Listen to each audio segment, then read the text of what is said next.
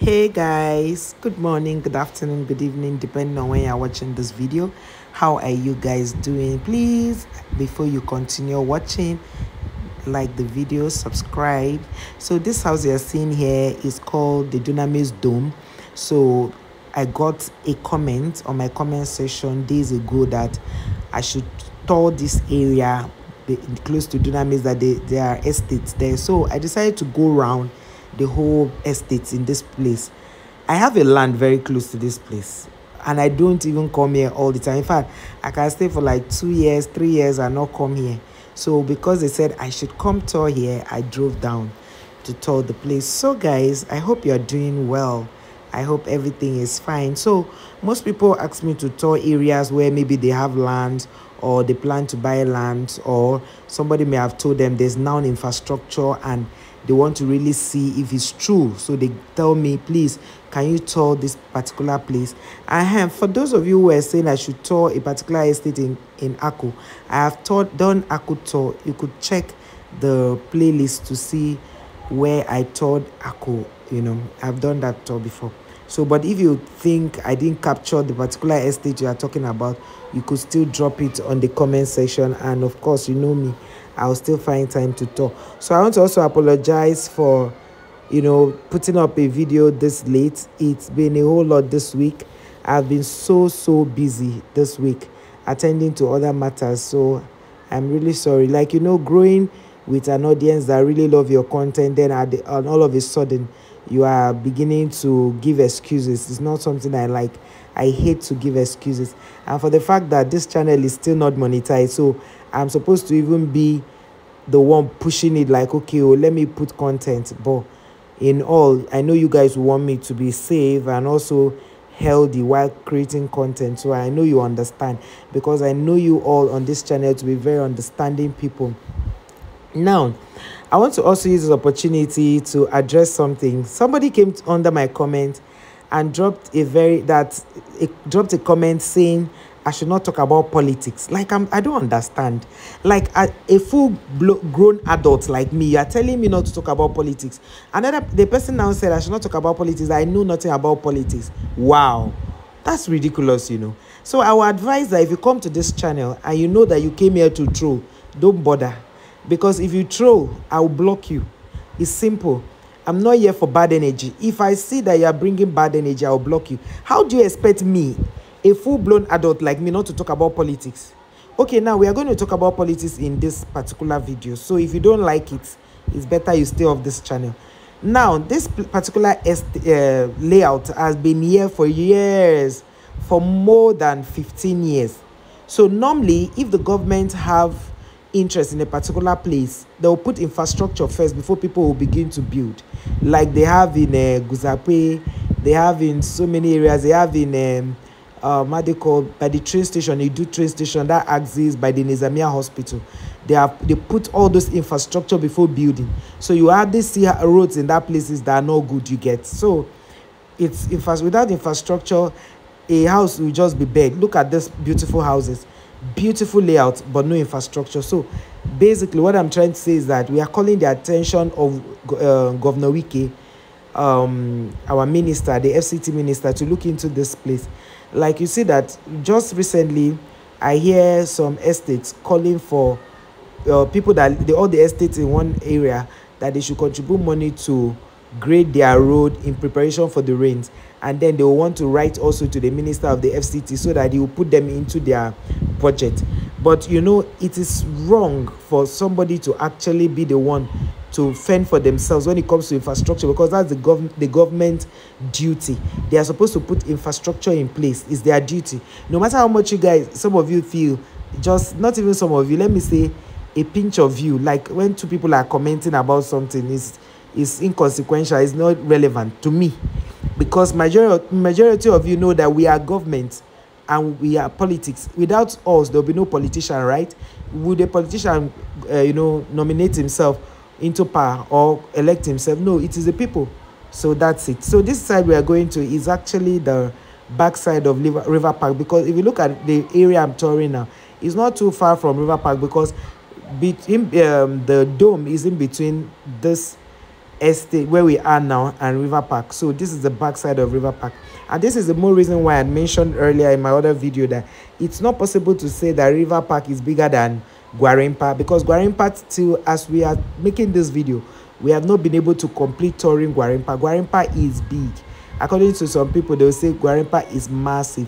So Gwarinpa is very big. It's very difficult to see the end of Gwarinpa. Like you drive today and say, today I want to go to Gwarinpa, I want to see the end of Gwarinpa. It's very, very difficult. So imagine this beautiful, all these beautiful structures here without infrastructure. So the government, the FCT minister need to look into this. This another estate you are seeing, something Sky Estate. Sky, is this Sky Memorial? It's Sky, it's just somehow it's Sky Estate. They wrote it on one of their signboard that was already on the floor, so we had to just find a way to see something Sky Estate. So for those of you who are interested in the Sky Estate, this is a particular condition of the estate now. So they have beautiful infrastructure here. Beautiful houses here. It's just that there are no infrastructure. And we still call on WIKE to look into this, because without the infrastructure, this place will still be looking like one lungu places. And there are places here that you still see that the road is not connected, just because they've not been able to do these roads properly. And I'm sure if they do these roads properly, everything will be fine, and we'll not have the troubles of trying to connect this area. There's one particular estate that is in this place. If you want to go to this estate, you will have to be passing through so many road, that's distractions, or you have to use a bike to get to that estate. So I don't even know how those who drive out of those that estate, how they come out of that place. I don't know how they meander. I don't even just know. So the FCT minister should look into this matter critically and do something about it, because it will be unfair for people to put in so much money into these places and then they are not able to either recoup for those. Because you can see while we're passing, we saw house for sale. If once you see a house written on this property, contact, know that it's for sale. They don't want to write for sale, that's why they are saying on this property. But if you see to let, know that it's for rent. So basically that's it. So now what I'm saying in essence is, you can see how somebody built this beautiful place, and you see all these Fulani people, they will come build houses, encroach into people's lands. And when you come to tell them, oh yeah, it's time for me to build, they'll start having issues with you. They'll start making trouble with you. So some people will rather fence their lands than allow Fulani people to come build houses inside. Normally, if they allow people, if they can even build these houses, and when it's time for them to relocate them, they will agree. It's a different thing. But they are not even bent on relocating, so they don't even want to ever relocate. You can see this, their house, their huts here.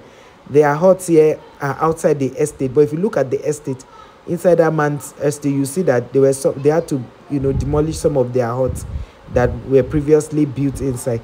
So basically what we say is that if you have a land there, just come and do the fencing, fence it so that, and put a gate. I know fencing now is very expensive because of the cost of cement, but I hear that the cost of cement have gone down, even though I've not gone to price to find out, but I hear it has gone down to 10,000, I'll be 10,500.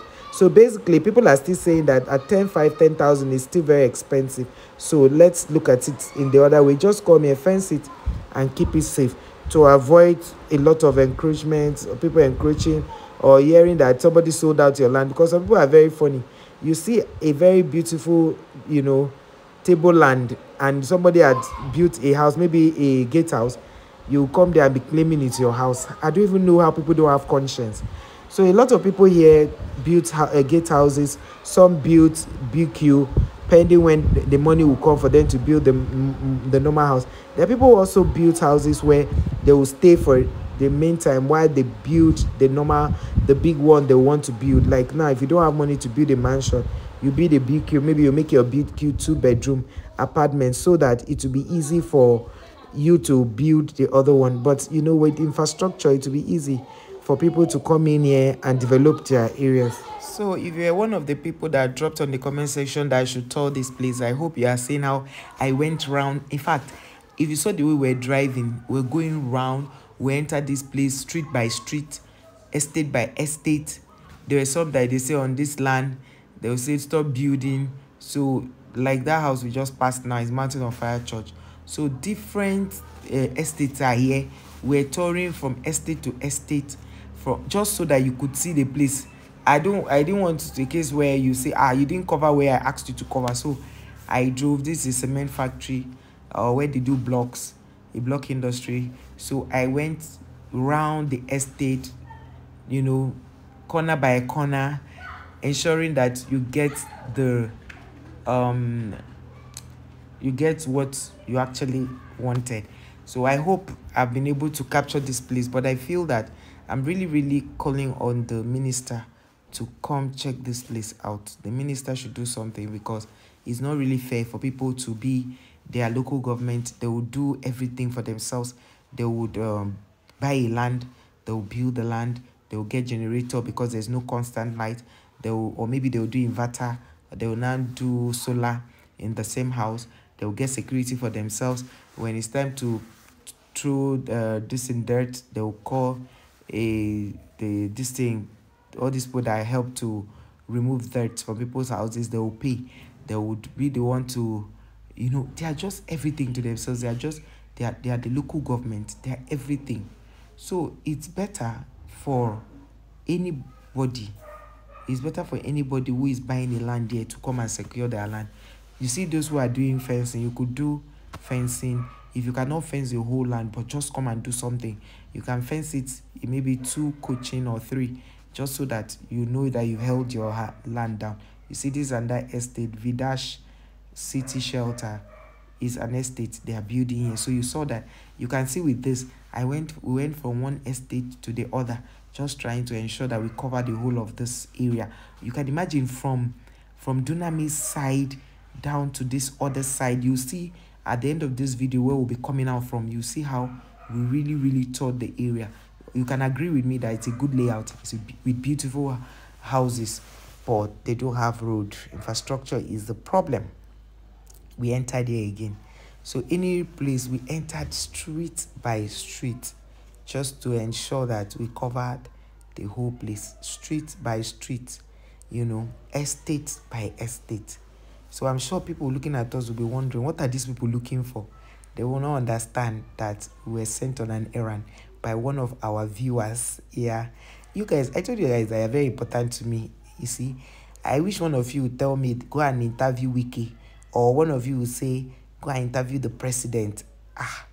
That would be serious. So I need to really prepare that day, so that I would interview them and bring you guys the video. And I'm also thinking of going out to find out how people are coping in the way things are now in Abuja and other places. How are they coping? Let me hear from them, because the truth is that I love my country so much, Nigeria, and every time I pray that God should make Nigeria move forward, because Nigeria is actually a very good country, if you ask me. Because see, there are things you do in Nigeria, you get away with them, you can't get away with them in other places. Like in Nigeria now, you can get very fresh food to eat. You can't get fresh food outside the country. I'm not saying you should not travel. If you have your money, travel, but the truth is that here you don't need to work paycheck to paycheck, but you need to work hard, because you could just be going on your way now and see one little house for rent, and you help the person to rent it, and they'll give you agency, they'll share agency with you, you've made money. But it's not like that outside the country. Nigeria is a very beautiful place. You can just go sleep a poor man and wake up a rich man. Yes, because if you somebody calls you and says, since you stay in Abuja, help me look for a land, I will buy. And then you help them look for the land. Whosoever owns the land, the agent who is in charge of the land, he will definitely share agency with you. So imagine if the land they are buying is 1 billion, and you know how much 10% of that will be. Okay, buying a land usually is 5%. Buying a house is 5%. Is when you are renting, that is 10%. But even at that, with 5% of 1 billion, you know what that is. For someone to give you half of that, that's 2.5. You know how much that is. So in Nigeria, you can sleep poor and wake up rich. But if your luck has not shined like that, you just keep on hustling. And I pray that as many of you who are going through a lot this period, may God come through for you, because it's not really easy. This country is not easy right now, because the thing is, when the right people are in authority, we will rejoice. But you know how it is. A lot of things are happening in Nigeria where people will promise you that if they enter into power, they are going to do this, they are going to do that. At the end of the day, they will end up not doing it. They will even end up doing worse than the other person had done. Sometimes they used to say football is sweet outside. When you see yeah, Rashidi Akini would have done like this, how come he's kicking this way? That if you're the one, you score that goal. It's sweet to say it, but when you get into the pitch, you see that it's not easy like that. So that's why you see that most people, when they enter into power, they are not able to do as they have been criticizing. So you can see that we kept touring different estates. We just passed Dunamis again from the other side. Look at it. We just passed this, so we are going through this other side. Since we have toured the other side of Dunamis, we are going through this side so that we'll show you how this other side looks like. So I tried my best to ensure that we did not leave any road on how will I put it, we did not leave any road. We ensured we entered every road. We entered. Now there's almost first scarcity in Nigeria, and I'm wondering why should they be first scarcity. So we went to look for fuel first before going for this store. Fuel is scarce even when it's very expensive, so the government should do something fast about it so that it will not be a problem where somebody is buying expensive product and he needs to go and still queue. On Sunday, while I was going to church very early hours of the morning, I saw people queuing with the intention to buy. I hope they did not break their heart, because the most annoying part is when you queue to buy fuel. You've queued for like, let's say 3 hours or 4 hours, and they tell you that they are not selling or their pump is not working. You know how demoralizing that can be. It has happened before to somebody very close to me. The person had driven to one area they said they were selling for. He got there and queued for like, I think 4 or 5 hours, and then when he got to his turn, the safer had finished. The person almost fainted. Like he felt so angry and vowed never to queue in that kind of filling station. But you have to still buy fuel. You have to still buy fuel. Like yesterday, somebody posted today of her encounter when she went to buy fuel somewhere. It was black market. And you wonder, there's no fuel yet, black marketers are having fuel. Because those are the ones that these people sell fuel to now, so that they'll make money. Because every jerry can they fill for you, pay them maybe 1,000, then it used to be 500. And when you come as somebody who wants to buy to use for your generator, they'll tell you they don't sell in gallon. But when at night, they have the people they sell to. Like I used to say, in all, we still love our country, Nigeria. So this area you are seeing, this particular layout you are seeing that does not have infrastructure, is on Airport Road. People will ask, is Airport Road the same with Lugbe? Lugbe people say no. Even people when they call on radio, they will say this place is Airport Road. It has no connection to Lugbe, but it's still on the Lugbe axis. If you are coming from town, it's after Lugbe. If you are coming from the airport, it's before Lugbe. So this area is Airport Road. So one will wonder, why do government wait so much? Why do they wait forever to put infrastructure in a place? It still boils down to the right information. Like I'm very certain that this other estate that said they were going to write to the minister so that they can include their road to the next budget. I'm sure the minister is going to pay attention, because WIKE is really working so hard. Somebody said the other day, dropped on the comment and said that are they renovating or resurfacing the road inside the city center? And I was like, yes, because most of the places are toured before are now resurfaced. That the roads are resurfaced. They are if you see the way they are looking, so beautiful, courtesy of WIKE. WIKE is really working in Abuja. I will not even lie. WIKE is doing a very good job in Abuja. And you know me, when you are doing good, I will tell you are doing good. When you are doing bad, I will tell you are doing bad. I know that some people that will not like that part of me. It's not a problem, but let the government do what they had promised they were going to do. Because it doesn't make sense to make people vote you into power and then you go and sleep. It doesn't make sense. And then the people will now still tell us, your faves, your followers will not say we should not talk about it. No, we will talk about it. We will talk about it. That is why we are the citizens. We will talk about it. It's high time they kept to their promise, because you don't say one thing and mean the other. The leadership is taking responsibility. So guys, imagine how beautiful this area is. No infrastructure. Of all the places we've toured, you've not seen any tarred road. Since we started driving, you've not seen any tarred road. Yes, that's how Just look at this beautiful house. Hi. See the landscaping, but no road, no third road. But it's okay. We hope that when our minister sees this place, he will come to their rescue. He will definitely come to their rescue, because these people need help as fast as. That's why when people keep asking me, why haven't you developed your land? How do I take trucks into my land? How do I, when the road is not still certain? Because like now, if there was a road, I would have shown you guys where my land was, but we had passed that place and I forgot to mention. So basically, let's just, if you have a land here, if the reason why you asked me to tour this place was to buy property here, buy now, because when they bring infrastructure, it will go up, the prices will go up. If the reason why you asked me to tour here is so that you would see if there's a development, yes, people have built houses, some have moved in. Use this opportunity now to start building your fence or start building your foundation. Another thing again is, if the reason you have asked me to come here is so that you know whether you can give out your house for rent, give it out for rent. Because if you build a house and keep it for too long and nobody is living in it, our local people, traditionalists, our local people will say spirits will come and live in the house and things will become bad. Like before you come, you hear that this lamp holder is not working. Before you come, you hear that this thing is not working. So this is the last estate we told. We are going out of their back gate.